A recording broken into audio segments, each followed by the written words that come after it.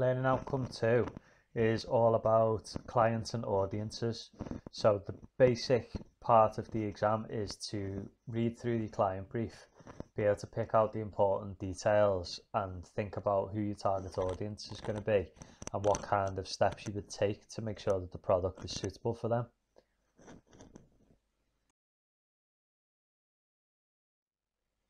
First of all, you need to know the different types of client brief. So we have contractual, negotiated, informal, formal and tender. One type of client brief that you can get is a formal client brief. Now this is where everything is very formal. It involves scheduled meetings between yourself and the client, and basically you get an outline of all of the requirements, what is expected. This one has proper written documentation with all the rules and regulations, details as exactly what you need to produce. It often involves having regular meetings with the client to show them where you're up to, what you've done so far, and to go over any possible improvements that you might do. Examples of where you might use a formal client brief is for things like a website or an app that you might make for somebody. The formal client brief is quite often what you will see in the exam.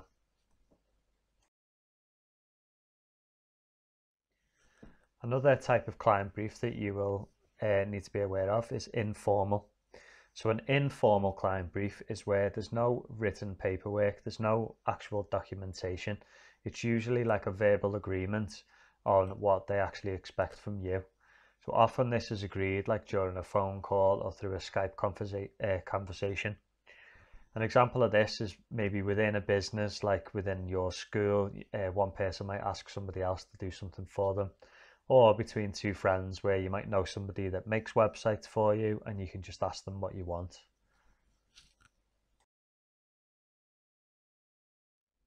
A negotiated client brief is when you would work as the producer, you would work with the client to develop the brief. So you would talk about things, you'd have discussions, you'd make a lot of kind of conversation and make some decisions and agree on them before you would actually write up the client brief. Sometimes this might take the form of a client brief given to you and you could annotate it, challenge certain things, make some changes, and eventually you will come up with a negotiated client brief which you've both agreed on. An example of this is a manager giving a team member a task to do. You might turn around and say, well, actually, I can't do this, this and this, or it would be better if we did this instead. You both agree on it, and the final client brief is what you would work from. A contractual client brief is when the brief is outlined within a contract of employment. So an example could be a company hiring an artist to complete a series of artwork for them, adhering to set rules and regulations. So you would give them a contract and every single detail would be included in the contract of exactly what you want, and they will all agree to it. And if you don't get what you've agreed to in the contract, then they won't receive any payment for it. A tender type of client brief is quite an interesting one because the client actually publishes an advert for the product that they want. So as an example, you might have completed a new product that you want advertising and you're not exactly sure what to do.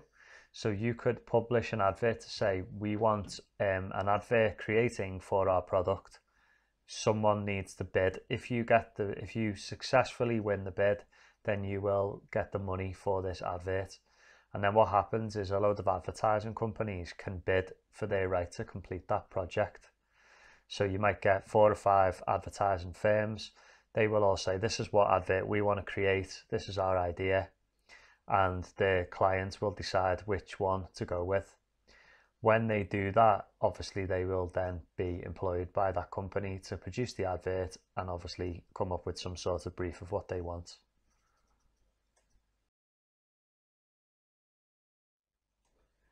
A commissioned client brief is when the client will actually hire a separate independent company to create the full product. So they don't actually say, this is what we want, this is what we need.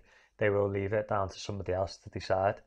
So you might know that you need an advert for your school, for example, but you're not really sure what you want. You haven't got any sort of ideas of what you want.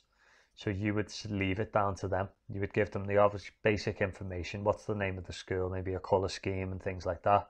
But everything else would be completely down to them to do. So you're commissioning a different company to take full control. So you may be asked what the different types of contract are, but the main thing that you need to do is every single exam you will have to interpret the client brief. So you would be given a client brief and you need to read through carefully and analyze what you need to do. So every single brief is going to have some sort of requirements. Some of them you have to meet them, so there will be some requirements that you have to meet. So you're looking for words like must. The product must do this, the product must do that. The product will be aimed at a particular audience. You can't change those things. Then you might get some requirements that are open for interpretation. So they're looking for suggestions, they're looking for ideas that you might want to give. The most important part about interpreting a brief is that if you don't get it right, then you're not going to get paid. So you need to make sure that you do exactly what the client is asking for. So the different types of requirements in a client brief can be categorized into different sections. So if we use the acronym RICE to try and remember them, we have where the requirements are open. So this is where you've got some freedom to make your own decisions about how to create the product. Sometimes it might be a little bit of kind of flexibility on what you want to do design wise. You can have implicit requirements, so it's where it's inferred from the brief. So you've got to kind of interpret what it's saying, so it might be kind of general guidelines for you. Then you've got constraints, so these are where you might have some boundaries that are going to have a big impact on the product itself. So these could be like the legal things, ethical constraints. It could be time, like you might not have long enough to complete it to what you want to do. And it could be cost, you might not have enough budget to do what you want to do. Then finally, you've got explicit requirements. So this is the most important one, because if you don't meet these requirements, the client is not going to be happy with what you've done. So these are where they're really clearly stated, and usually uses words like must, this must do this, this must do that.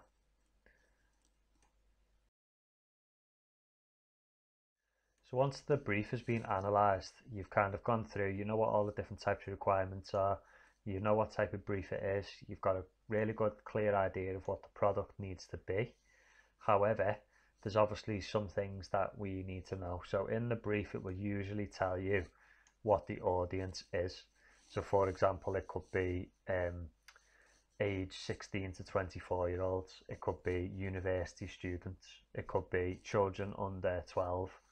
These kind of categories for your audience will make a big difference to what the product's going to look like.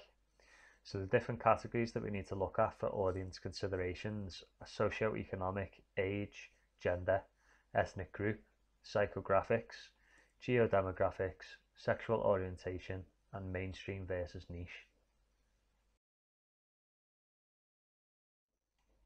So as you've studied in Unit 1, basically one of the factors that you can look at for your audience is your socio-economic status. So the ABC1 percentage is going to look at what percentage of the audience are going to fall into the categories of either A, B or C1. So this usually means like the kind of upper class citizens who are kind of doctors and lawyers and teachers and people like that. Now, the higher the percentage of ABC1 means the more likely they are to be in one of those positions, more wealthy, more educated and that kind of thing. That makes a big difference to the media product itself, because certain people are not going to be interested in particular type of media product. For example, with films, a movie for ABC1 percentage, a high percentage of ABC1 would be 12 Years a Slave. For magazines, the high ABC1 percentage would be something like Vogue. Now, if you put this in contrast to the C2DE section, people who are more likely to fall into these bottom categories are people who are unemployed, factory workers and people like that, that have less money and maybe not as much education. So the audience for things like that are obviously going to be completely different.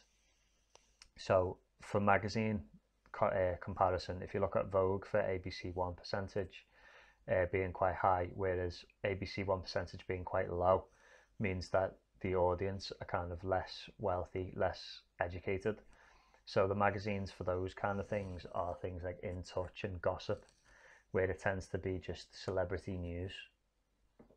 If you think about it, including adverts as well. So if you produce a product like Vogue magazine, for example, and you know what your audience is, there's no point in advertising products like a tag watch in a Vogue in an In Touch or a Gossip magazine, because the people reading it can't afford it.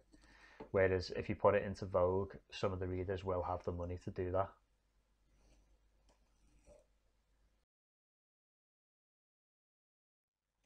So the age of a target audience is going to massively influence the product.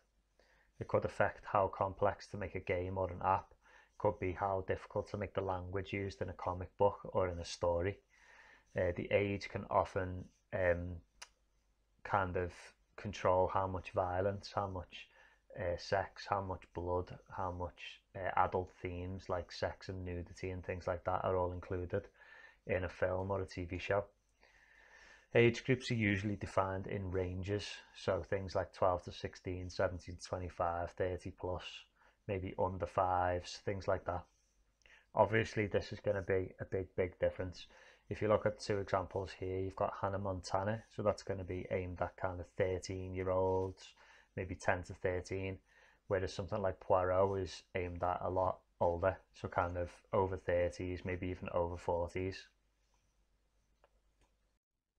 If you think about it from an exam context, what they often seem to do is expect you to understand that if it is for children, for example, you're not going to want to show any sort of violent themes.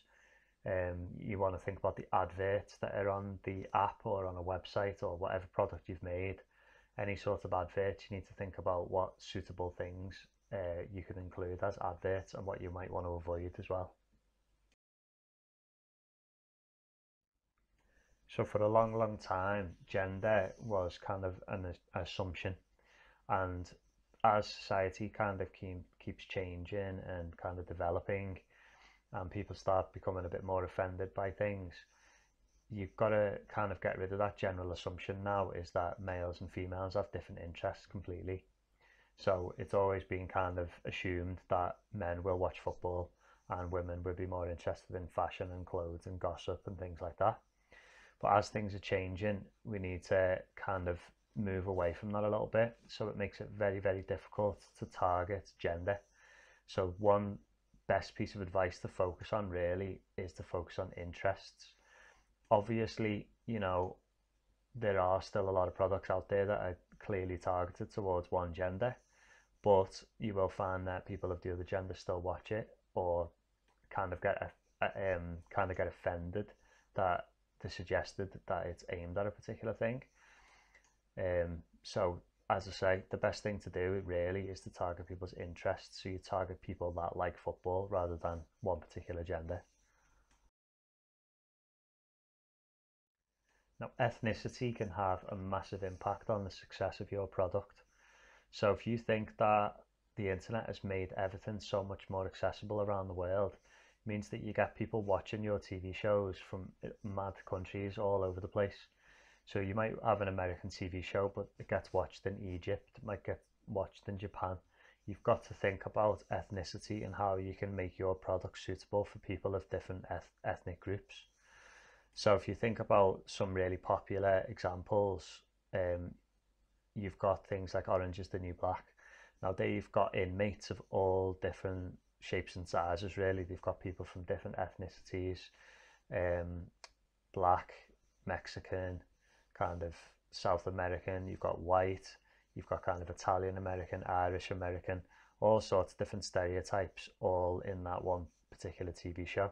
Now that means that two things really. One is you're not going to offend people from a particular race or ethnicity to say, we don't want you in our show. And two, you're kind of attracting people from the different ethnic groups because they will see things that they feel about themselves in that particular character. Sexuality is another major impact on a product because you need to think about offense.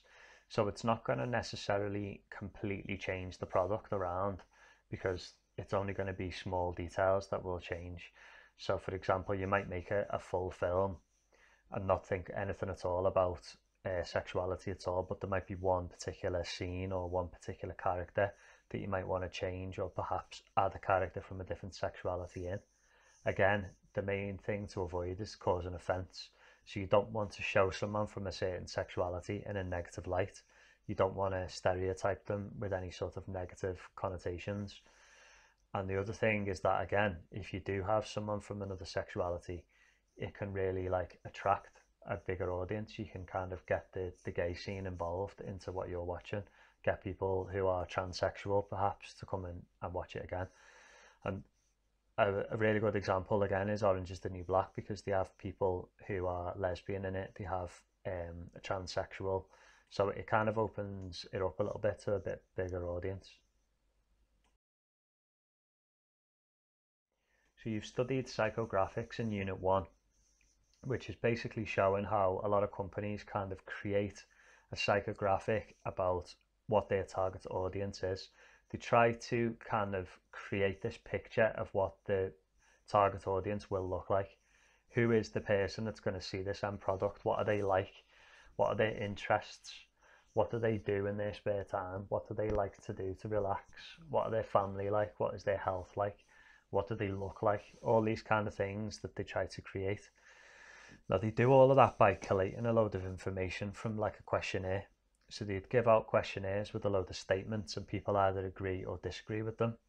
By doing that, it allows them to kind of categorize people into different groups. Then they can use that to kind of paint a picture for what the audience is going to look like. If you know that your target audience looks in a particular way, dresses in a particular way, is interested in these particular things, that will help you to create your product.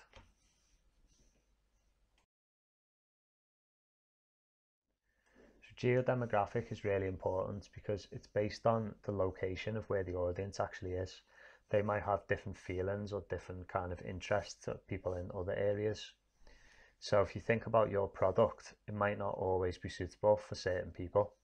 For example, you might have a large population of Asians living in a particular inner city. Now they might definitely be offended by certain stereotypes that you might put in a TV show or in a film.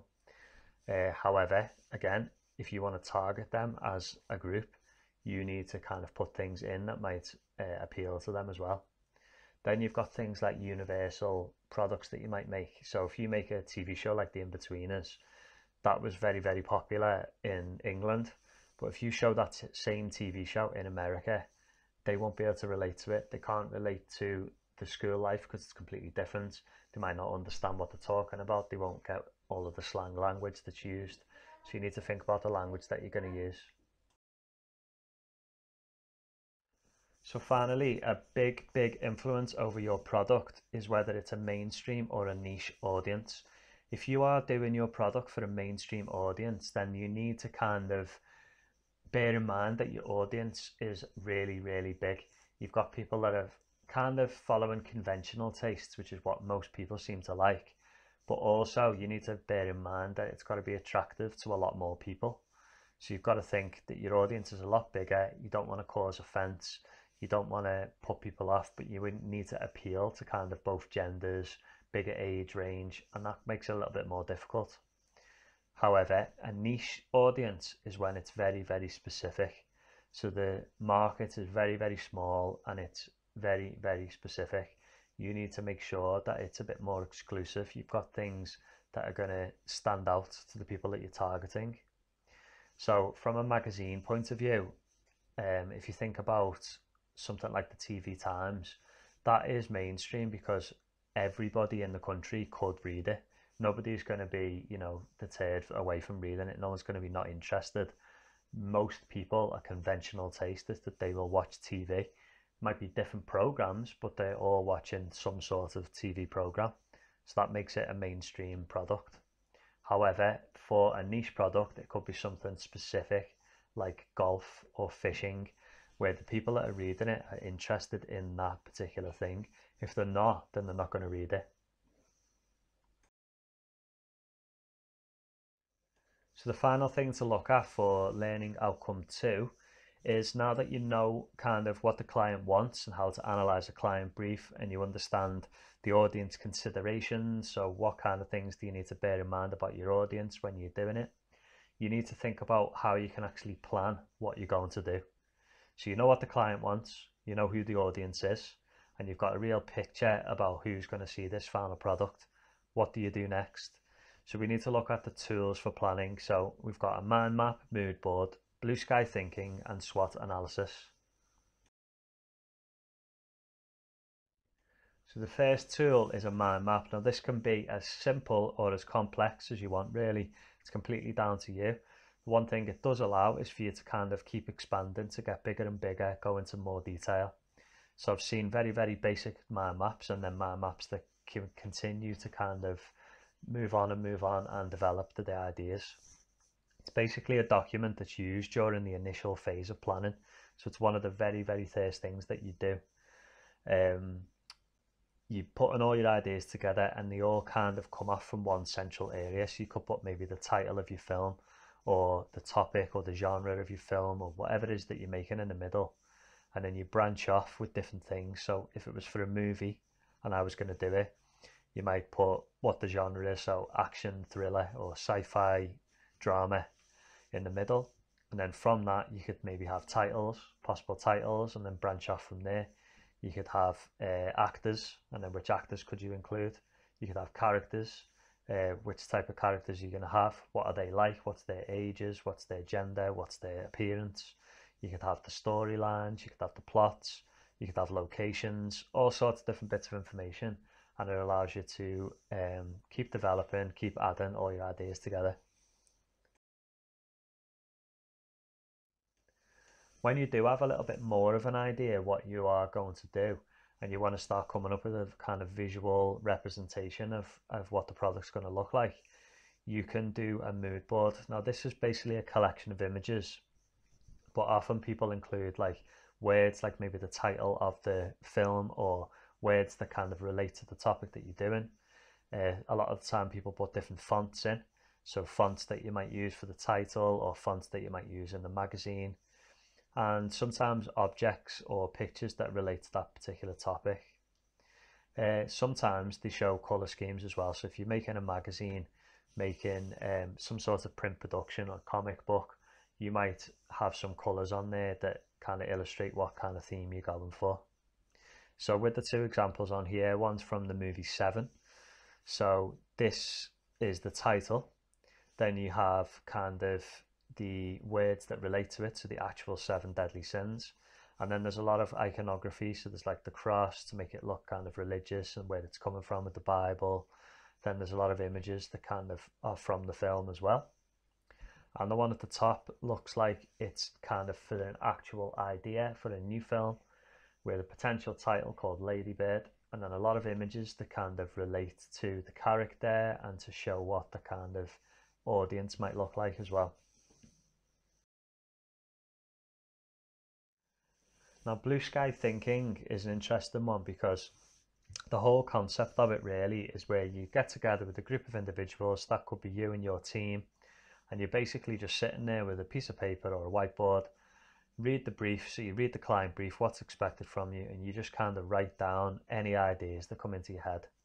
So it's literally just, right, I've been asked to do something for 16 to 24-year-olds, a website, and about holidays, and it's like, okay, what are we doing? And people just come up with ideas, and you write them all down, and you kind of go from there. Now, the interesting part of this is you don't really put too much thought into the ideas. So you don't kind of like criticize, you don't get rid of any ideas, you don't worry too much about any constraints, you just kind of come up with them and then analyze each idea as you go. Finally, a SWOT analysis is used for kind of looking at your initial ideas. So if you'd used blue sky thinking, maybe done the mind map, You could go through and analyze the ideas that you've come up with and look for strengths, weaknesses, opportunities, and threats. Now, this is a really useful thing to do for everything, really, all the way through pre-production. You can do it for a location, even just one location that you might film in, or one color scheme that you're going to pick, and look at what the strengths and the weaknesses, opportunities, and threats of using that color scheme. You can use it for pretty much anything, and it's really useful tool to do. So you basically, for strengths, pretty obvious. You're going through all of the good things about this particular idea. The weaknesses are looking at the bad things, any disadvantages, things that could go wrong. The opportunities are looking at things that you could do to improve, maybe things that you can gain from using this particular idea. And the threats are looking at any kind of obstacles that you might face, things that could go wrong, something that your competitors are doing, anything that could be negative towards the whole project from what you're doing with this idea. So that's pretty much everything you need to know for learning outcome 2. Now you just basically need to practice looking at client briefs, picking out the key requirements, learning your definitions, thinking about what you can use the different tools for, and all your audience considerations.